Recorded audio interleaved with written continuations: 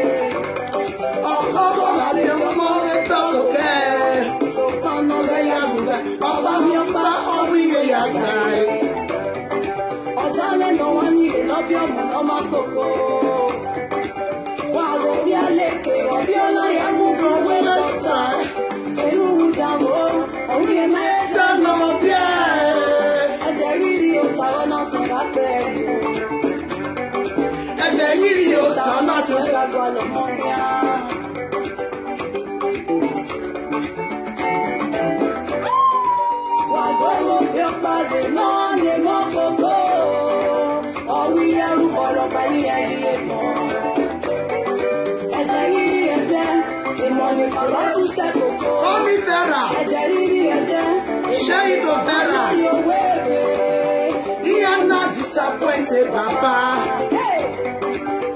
You are not fucking Papa. You are Papa, you so see. I said,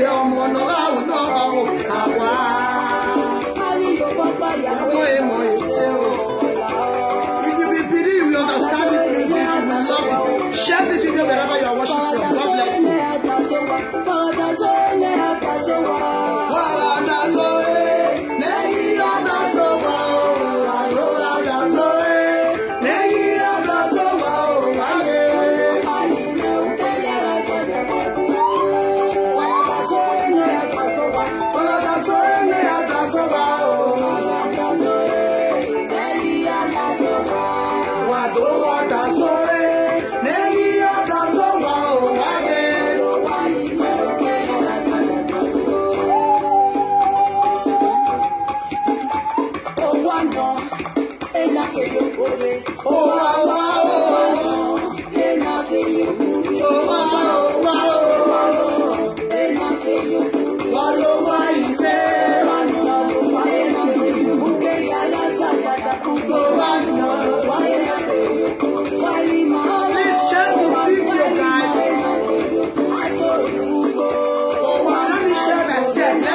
myself.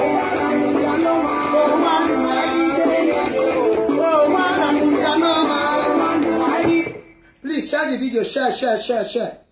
Gracias. Share the video, guys. Share the video. Share the video.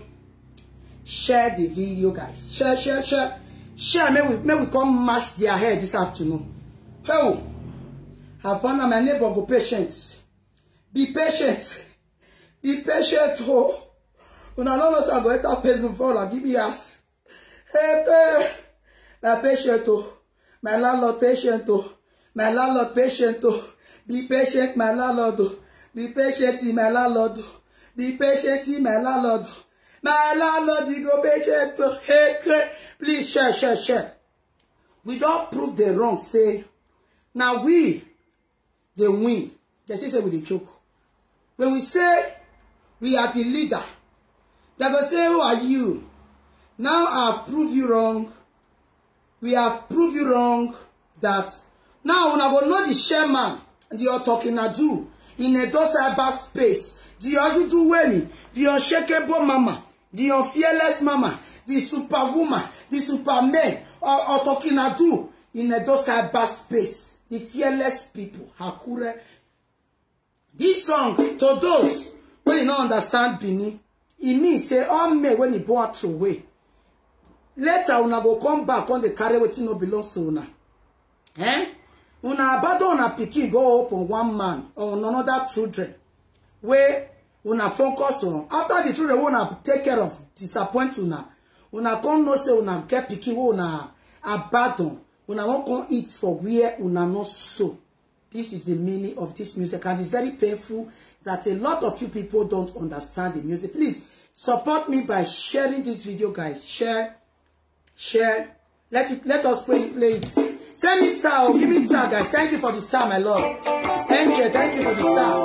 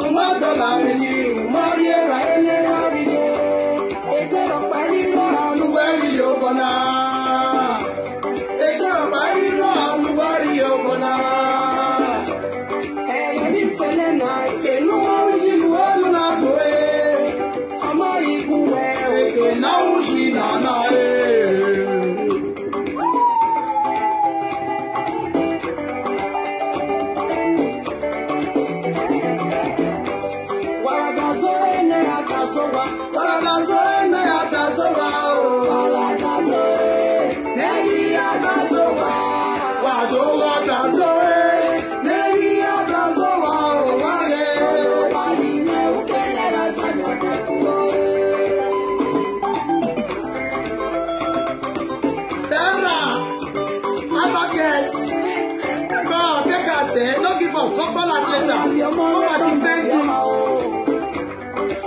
Ẹ̀hún ló kẹ́kọ̀ọ́ máa yá sọ́nà yéye. Ọ̀gbìn ẹ̀dọ́ ló mọ ìṣe.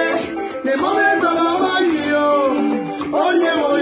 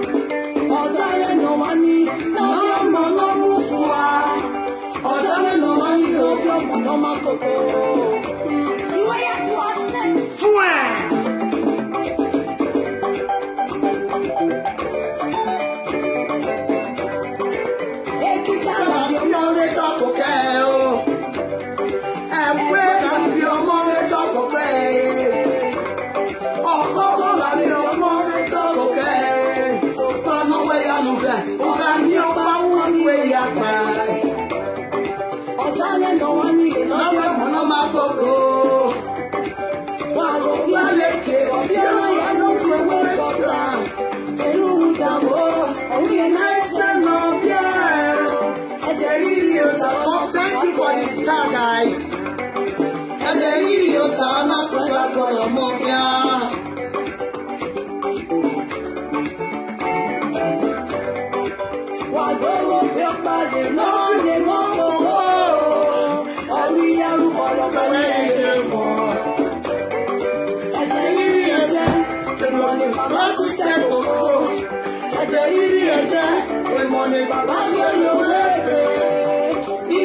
Disappointed, Baba. He had not forget Baba.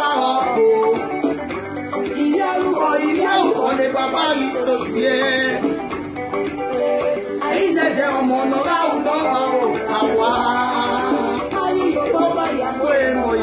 thank you for the star, guys. Please share the video. Share.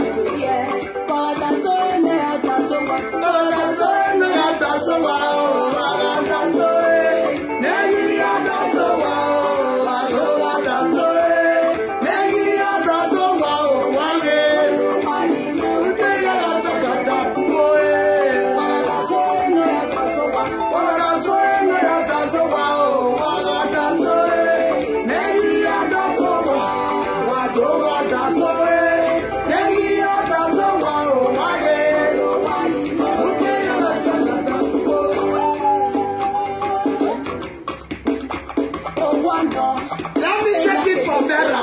Oh, wow. What do you say?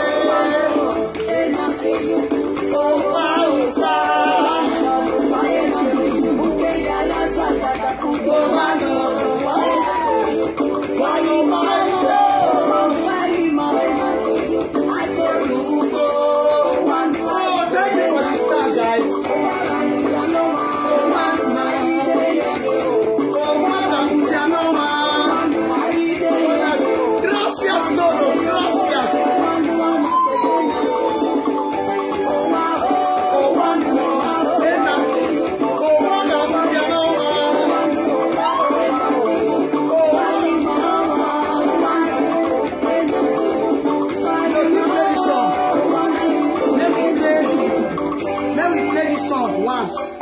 If you now know the power of this song, please share this video, guys.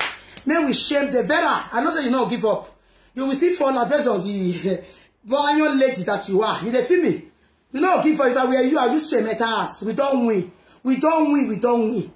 I know they go war may not work. I don't care what the repercussion.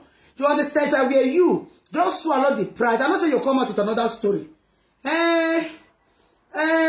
We are still in the process.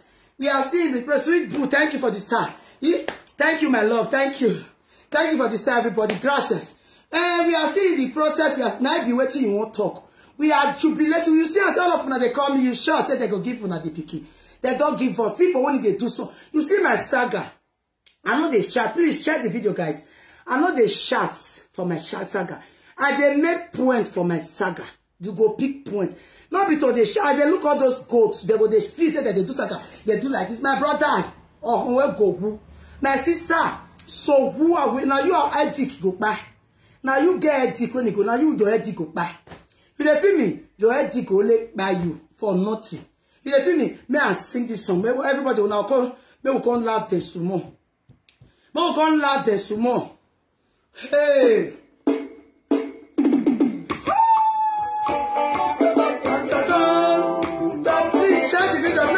Something is washing. 972 is washing. Let us hit 1,000 today. May we disappoint them. May we love them. May we all those useless men when they born about or when they impose me. May all of them come cry for this video today. They go cry blood. Una go not say women don't get sense. Thank you for this time, everybody. Women don't get sense. We not be women our mama time. Our papa time one of the intimidate. No. Even though anyone buy women day when you go stand for truth, you must follow the process. Yes, you must follow the. Who wants to say they support una for una evil? Make they support una. As una do or to reach our market. Now that 63 and 69 is washing, 100 people should share. May we love them. May we love them. Imagine they feel saying our mama time, our papa time, our mama time. You bump this music now when I dedicate her for now my music. You get this music now, you send that for me. Oh, you know my program now, you send that for me. Anytime you put copyright, not put that for my video, you better remove them. If not, now you send that for me. I don't like them, okay? Now very nice music where beneath people when they understand this music, you go to love them. Ah, listen to the music. Now for spam donors, our love is finally home.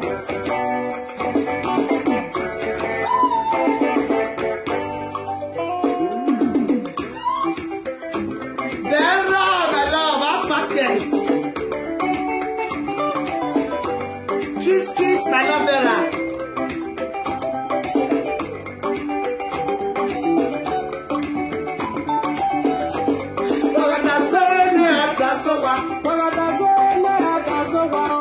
This music is for Vera Gang, king of the streets. King of the street, where you not be king of the house. They fight for people. They not fight for themselves. This 1K, I go screenshot them. Now, what first time when I receive 1K for proud or show proud mom. Now, good work now give me. So, tell me why I not go screenshot them. Screenshot them, guys. Send it to me. Say Valery head is a blessing. Okay, guys. So, screenshot it. Send it to me, guys. Screenshot. Oh, 1.1. Oh my God, we are leading. We are leading. We are leading. We are leading. There are markets. Imagine it now. People when they get back to where they want fight, when I don't know the the fearless people for social media. They are talking I do for social media, not be to shots. If I want to see the ends, bring out to people like Enogie, me, Stainless. Now we be the crazy people for this social media. Now if we talk and I saw it be true teller. If you get anything, you know, if you carry and go market with me, people want. You don't see the ends. Carry out to us. We will fight the battle. We will see them. We will see them. Not be say, we now go give people when you take their opportunity, they are hatred, they will take judgment. Tell you this kind of matter. I'm worried. Ma zari, I don't know. Ma, boy, you take care of your children. Ma, you born.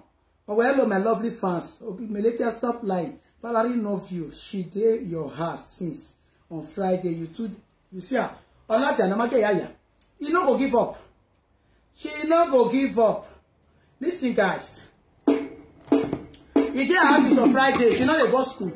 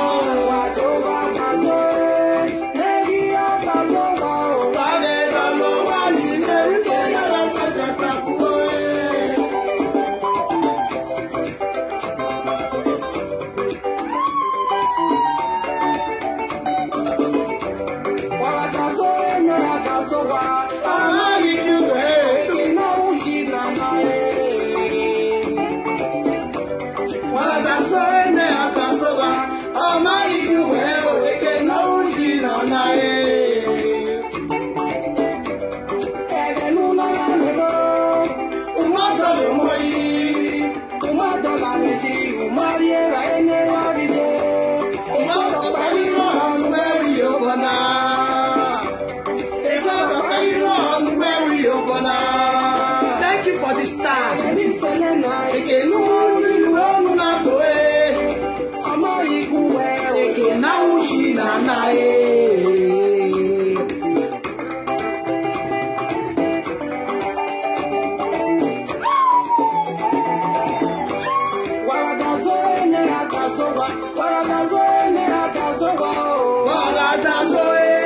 Negi oda sowa.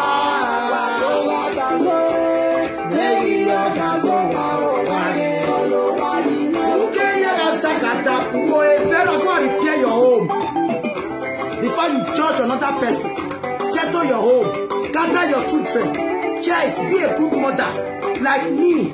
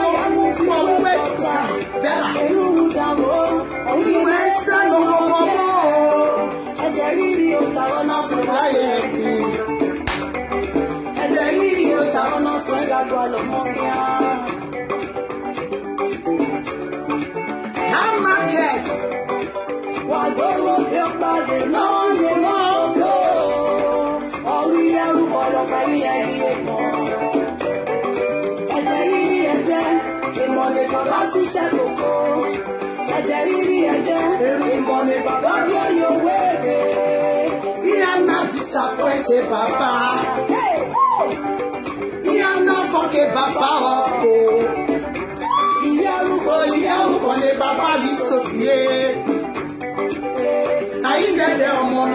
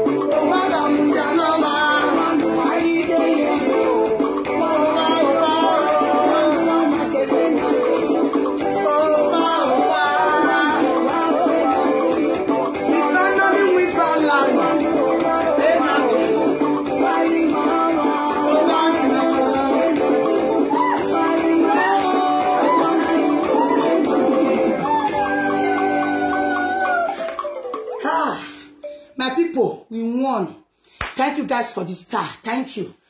We won. We win. Yes. Not because they shout. Some people for this social media, what I hate pass. The way they take the back.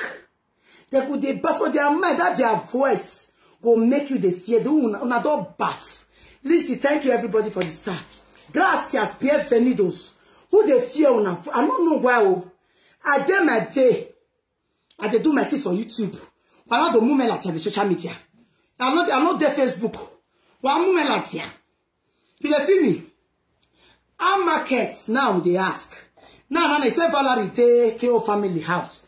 If not true, say take care of family, as she call poster for public, say they don't grant her. When you know, say we not go use her as a liar tomorrow. If the Egbo finally go declare itself, you think say she will come lie to the essay because of you, not be picking where she born. May I still play this music some more before I come talk to them. Hey, hey.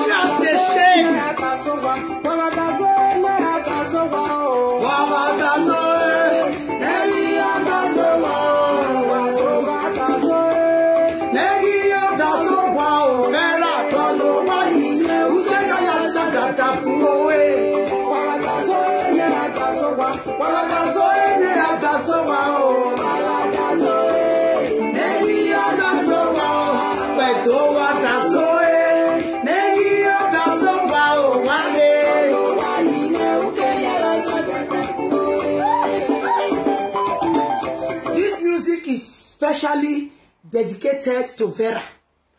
Vera, I love you so much. You are not my enemy, but I'm so happy that we won. But I bring this music to you to dedicate to you. This music is like king of the streets when he forgets her house. She forgets her own. She focus on another person. Go repair your house before you come to talk about another person. Go and gather your children before you dey interfere for another person's children. You burn your own away. The one where you abandon, God bless him. As God bless him, the one where you try, when you put my disappoints you. Now the one where you abandon, now you come to cry for help. Who does that? You cannot eat where you did not sow. That is the meaning of this music.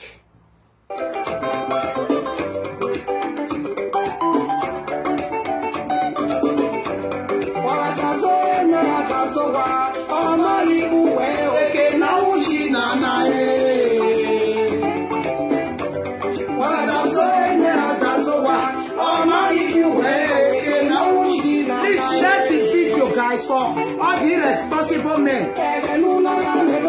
Share this music for all the responsible men. Maybe they don't say we delete. Our mama time, when they back for us, it don't pass. You born with woman, you don't use rubber. What you do? You are born, you don't take care of her. And you think say you don't come anytime when you feel like. You won't come with papa na papa. Mama na mamu does that. Share this video, guys.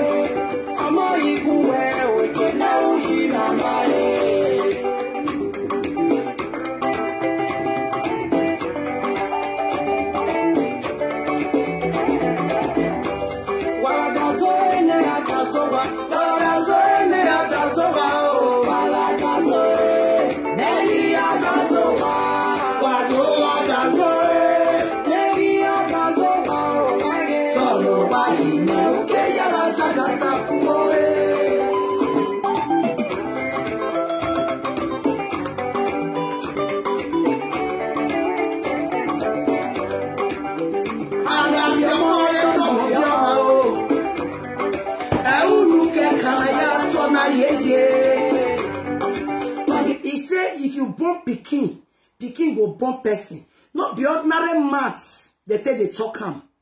I born pikin. So me go say I born pikin. My pikin go born me. Now ordinary maths now go take born you. Now pikin when you not take care of. Now he won't born you. Una go suffer. Thank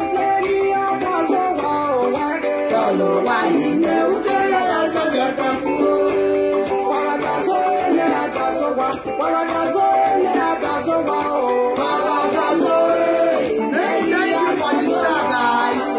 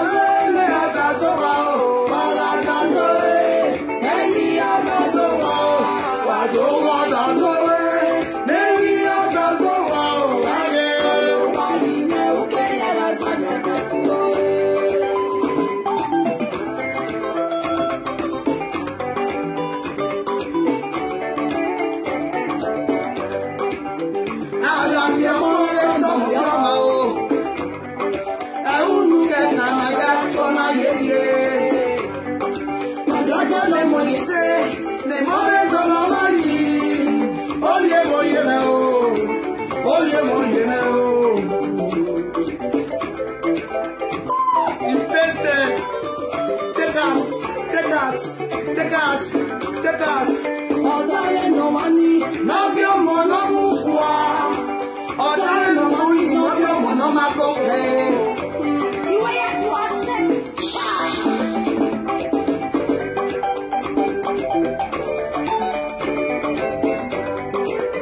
Èyí sábà bí ọmọ rẹ̀ tó kò kẹ́ ẹ̀. Ẹ̀wùwé bí ọmọ rẹ̀ tó kò kẹ́ ẹ̀.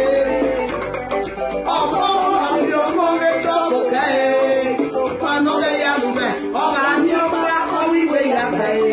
Thank you for the star. Ọ̀dàlẹ̀ no one need no be ọmọ no ma go go. Ọ̀dà òbí àlekè òbí ọ̀nà yà ló fọ wé bọ́tà. Èrú ń dàgbò, òun yẹn náà ẹsẹ̀ náà bí ẹ̀ o. Ẹ̀jẹ̀ rírì ẹ̀ta ọ̀nà sùn wá gbé ẹ̀dùn. Ẹ̀jẹ̀ rírì ẹ̀ta ọ̀nà sùn wá lọ́rọ̀ mọ́.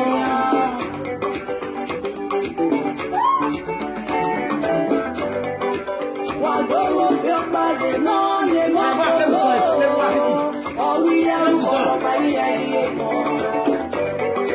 Ẹ̀jẹ̀ rírí ẹ̀jẹ̀, èèmọ̀ ni bàbá tún sẹ́kọ̀ọ́.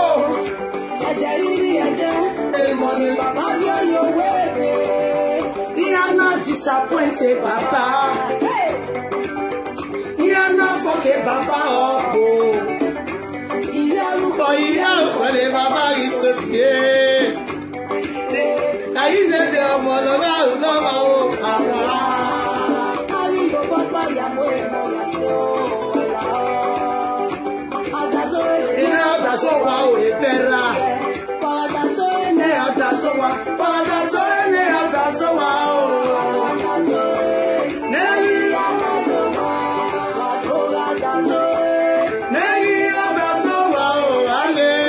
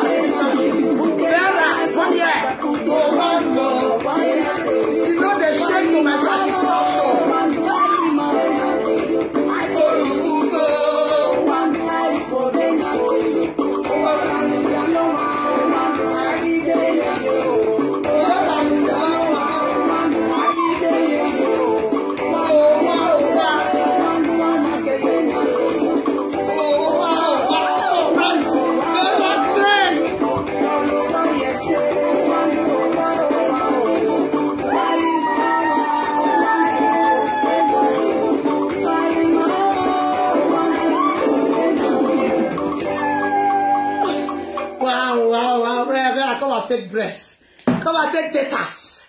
Hey, we won. Finally, one trials. Hey.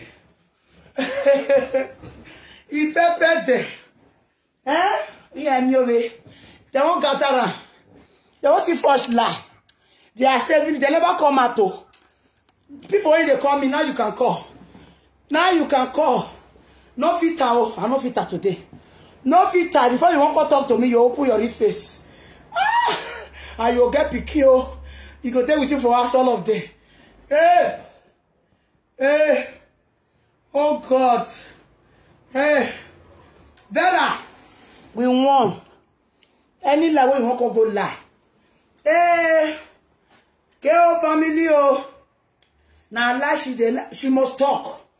You see who go give up for this kind of thing. Haba. Haba. They must talk. Government no say not be who born pikin.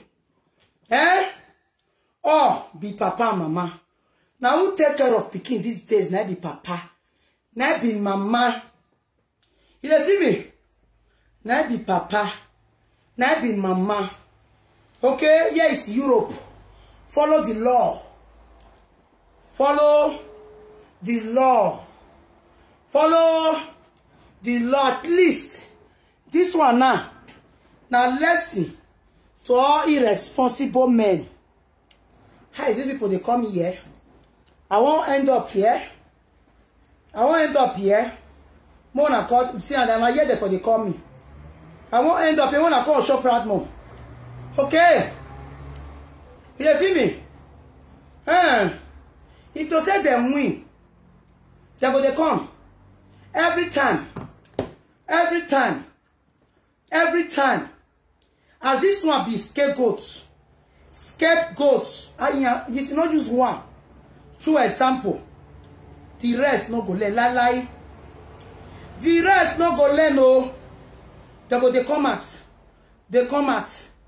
Even though they not take care of pikin, they come out. All the water distributor in the house have markets. And when they cry for my inbox, pikin and pikin.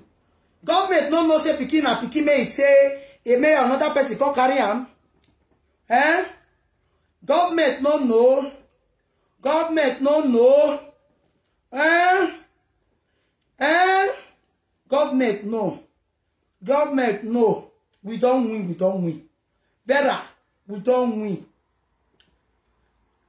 We don't win, no. Now play music. They come here. Hello. Hello.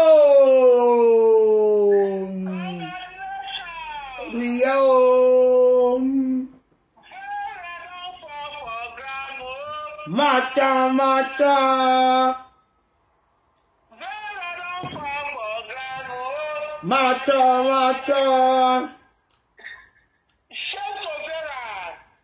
Congratulations to us. Congratulations to us. As you fight for us, nobody will fight for your own. Amen. God will bless you. Amen. God will bless you. Amen. Amen. Oh, who they give me this star? Oh, 530 star. My sister, star will be your portion. Your children will be a star. Your generation will be a star. All your family will be a star. Your daughter will be a star girl. Your son will be a star boy. Thank you. Oh. Papa na papa.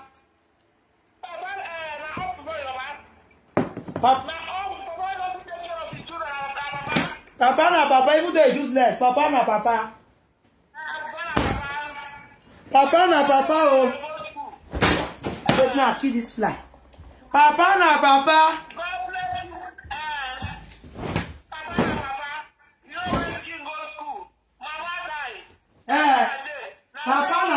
Papa na papa. Papa na papa. We dey follow person dey drag pikin. We dey follow person dey drag pikin, no. Papa na papa. All the papa na papa. At least una dey. Imagine. Thank you guys for the star. Imagine. Even though they're useless. Even though they're useless. But even though they're useless, papa na papa. Papa na papa. Papa na all the water distributor. At least if you not learn from this one they talk, all those ones who they talk say, if the kid grow, he go find the papa. Valery don't hold enough. Thank you guys for the star. I so much appreciate you guys. Gracias. All the men. Imagine. No, the woman not there life again. She cannot speak. You cannot speak. She not there to talk. She not there to speak. She not there to speak. This fly, fly. I'm telling you. Papa na papa. Even though he's useless. Papa na papa. Papa na papa. If the kid grow, he go find the papa. Call the other number, sir. I'm calling from Nigeria. Okay? Hey, Major, they got that story where they want talk today. Say, Pikin, if you just say if we don't win the case, we'll go publish them. Tomorrow, when we know say if the spam done no contact step, he go come tell us say we lie. We know they lie. We win the case. Yeah. No, now she they talk truth. Now she they talk truth. We don't win. Who pop Pikin? Go and take care of your children.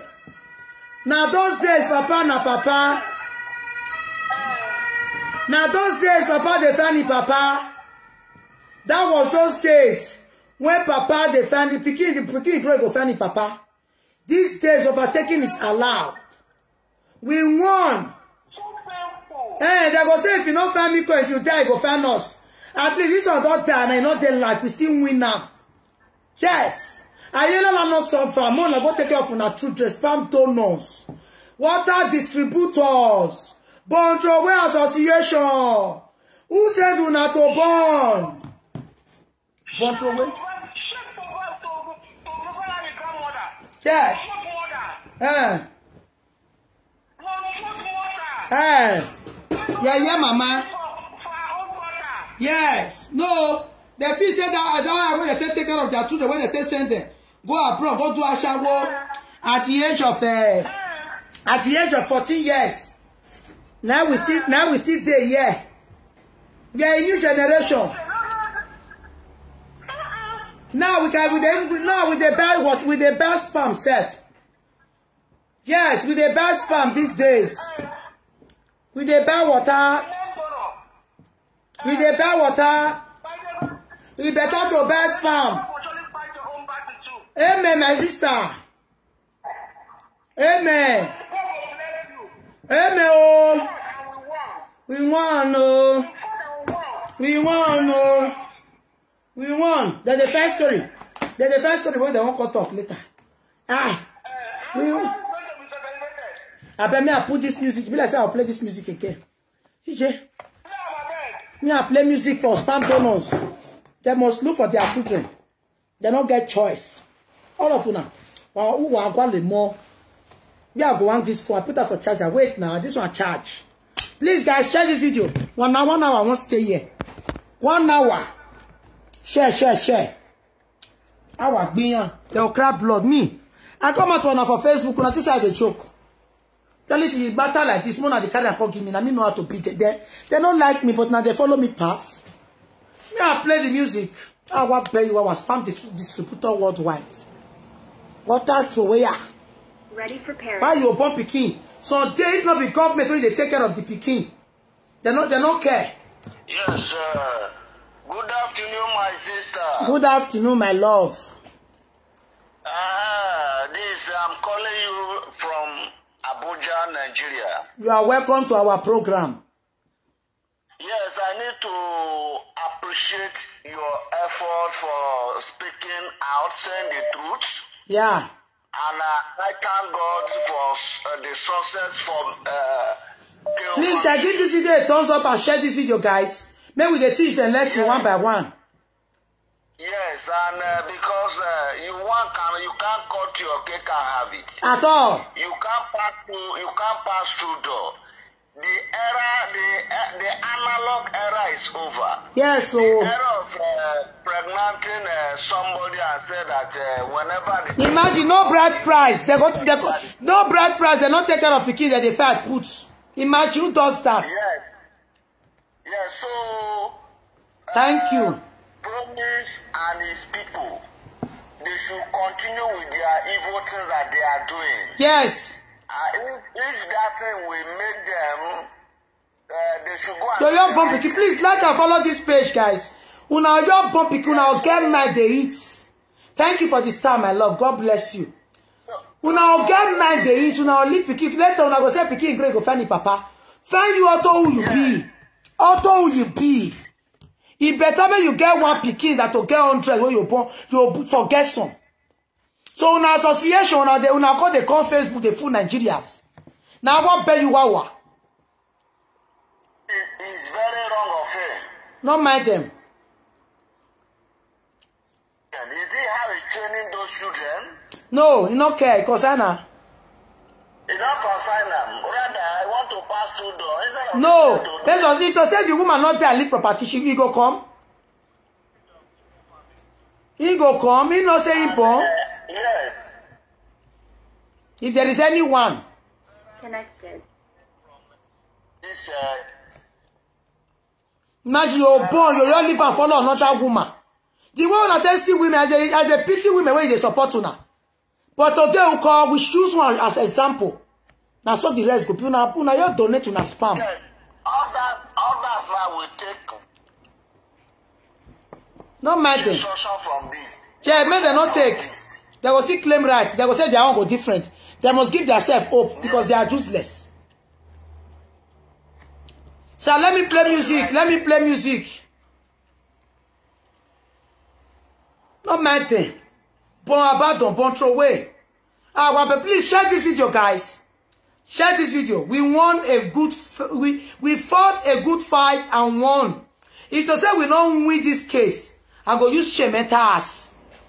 I go use shame enter us. But he end up in glory. Just so. Yes. Let me erase this camera. Yeah. If you not use one show example, the rest goes say, now normal thing. Imagine your born pikin, you say government no they pay you. Government no they pay you association. Government do not defend respect. They respect it buwa. Why you can respect? Government they pay out. They are the papa. Respect, our respect belongs to government.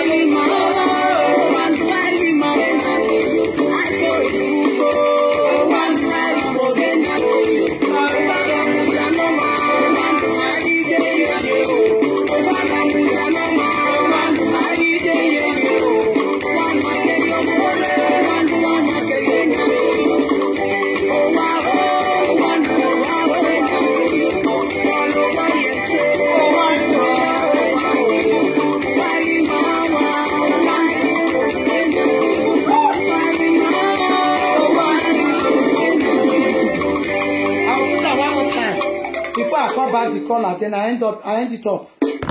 Oh, now Sister Nancy, I sing the music.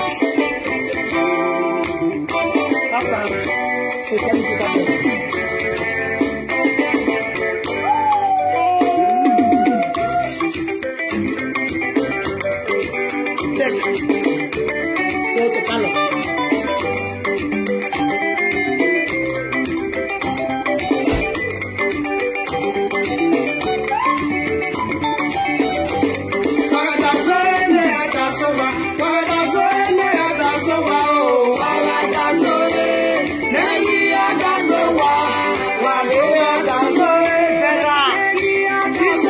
For you, don't know why you never get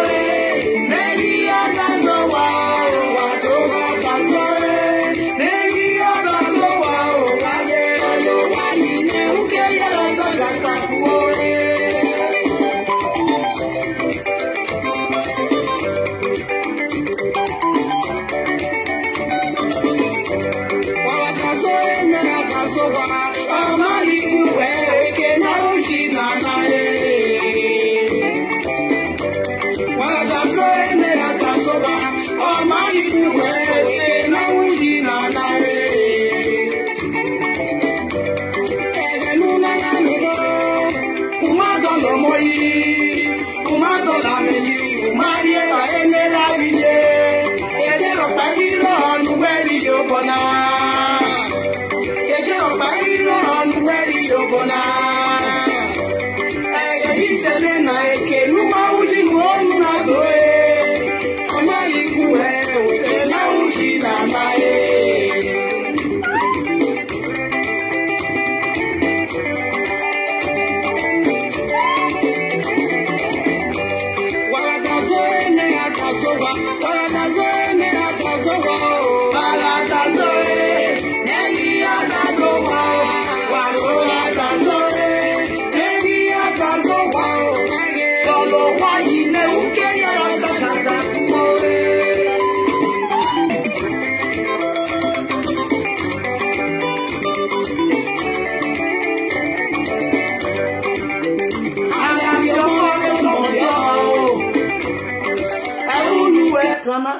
Who they call me? I don't welcome me. The morning don't know my key. Oh yeah, boy, you got the charger. Oh yeah, boy,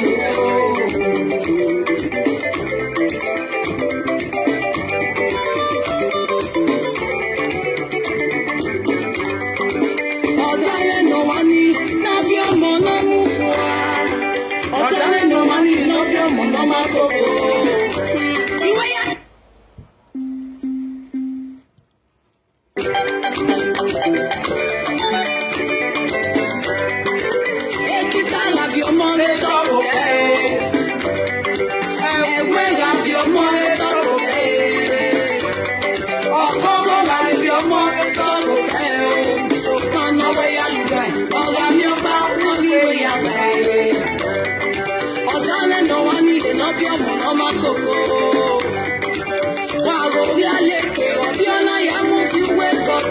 Now Nancy fit Esther.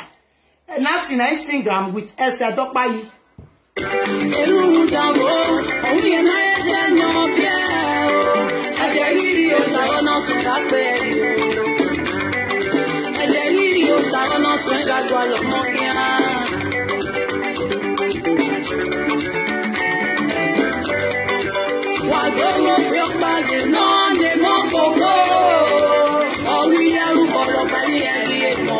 Thank you for this time, I love her. Money Baba say go. Money Baba your way. We are not disappointed, Baba.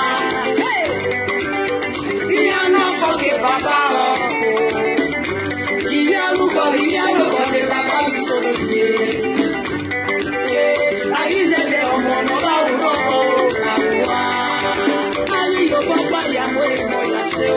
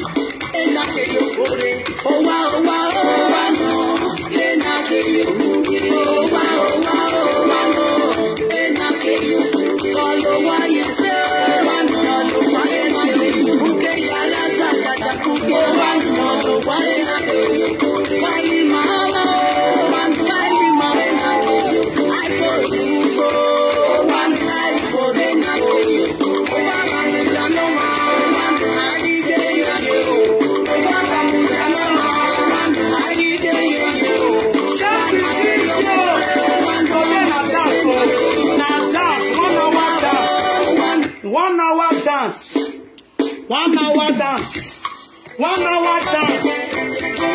Because too much bragging for this social media, too much. Now let me want they won't bring just this thing to, but court paper. Now let me want they won't bring Ojuju to, but last, I see they wait for the Ojuju. I see they wait for soy. I see they wait for una reaction. Una never do anything. I want you wawa. The same person not brag. They shout. A petition mu kwa kekan. You feel me?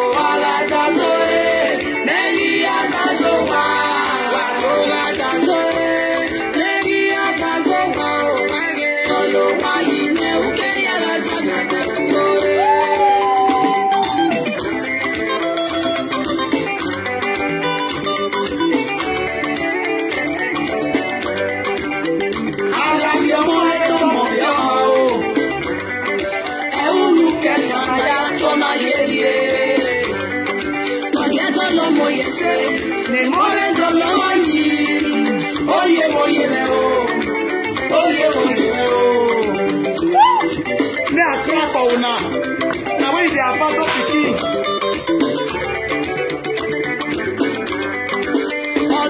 no money, now be a mono mufua. Otale no money, no be a mono mako. You are your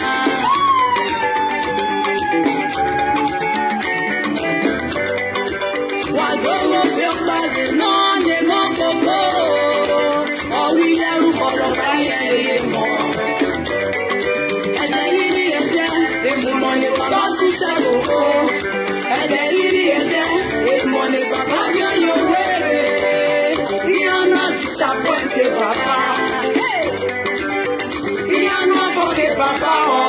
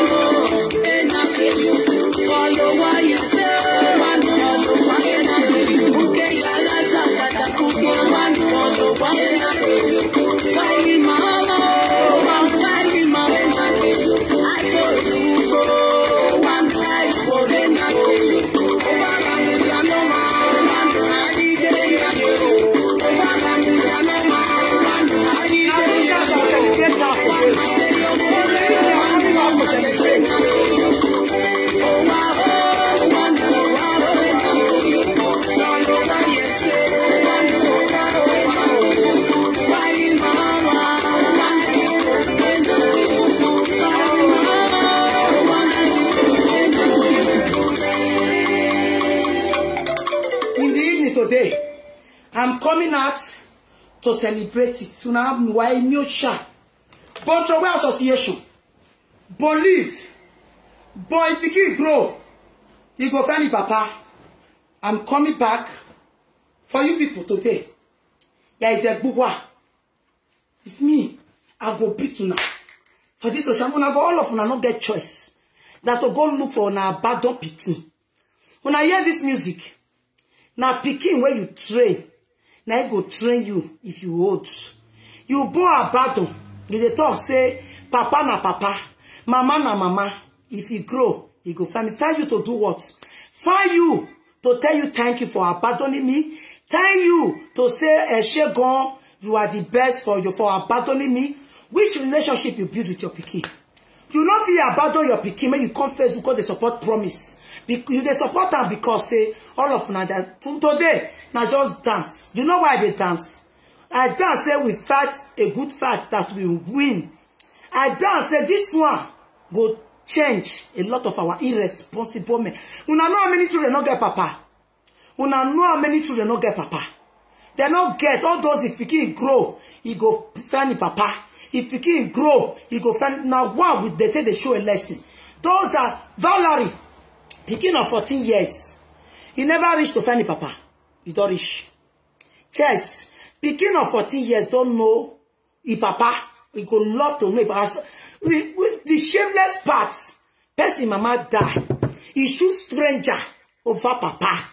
Is that not a slap? Thank you for the star, guys. I'm coming in the evening. Today, now bon shot I want to fall at. Yeah, it's a good one. So is it not a slap in your face that papa die, mama die? He choose stranger. I be according to you people over papa. Does that show a responsible father? No. You not show a responsible father. You not show a responsible father. Be a good father. Have a relationship with your children. Even though you there with woman for us, you know there with woman for us. Get time with your heart, your children's hearts. A lot of men forget on a girl's mass. And you know me after I there with man for us. How many men know how to take? Now some women dead there. When the people say they just dead there, make it just maybe not be like say they don't get husband. Which relationship you get with your children? This evening we are going to. Today I just dance. Video where analyzation when I be say I want to analyze today. I go post all of the tomorrow. Today is for promise. We are going to celebrate our and welcome our children. 7 o'clock, 8 o'clock today or 7:30. I'm coming back to live video. Join me, guys. Join me. We can't disgrace them. Yes, we can't disgrace them. We are not ashamed. Pikin go find papa. At least one with this one. I hope. When I go learn. Just now be the joy when I get I want maybe we just one as example. Go follow the normal process. After all, his mama not there to talk. Yes, you did say you can take advantage. Follow the normal process. Yes, that money when you they avoid to take care of that pikin, you still pay to government. You use and take lawyer. You use and do DNA test. You use and do everything. Yes, because our women as we tell they sell ourselves cheap to men. With the fee say na normal thing, not be normal thing. Now the chance when you give men, now they'll take advantage of you. But I know they give them that opportunity to the use now. Enough is enough. Enough is enough. This will not be our mama time. They don't they born free pikin. Imagine man not put money for you, right? You know to take care of pikin. He go just leave you, turn you to single mother. Leave pikin for you. He go say in the evening, he go say, no more than they count our children join our pikin. We are not born. Okay? If you are abandon pikin, if you won't count on our children, don't count the one when you abandon because you don't get papa. When you know, when you show and love. Yes. God bless you all, guys. See you guys in the evening.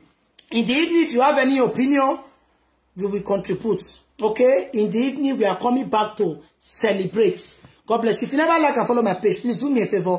Like and follow my page so that you will get notified whenever I come on live video. See you guys later.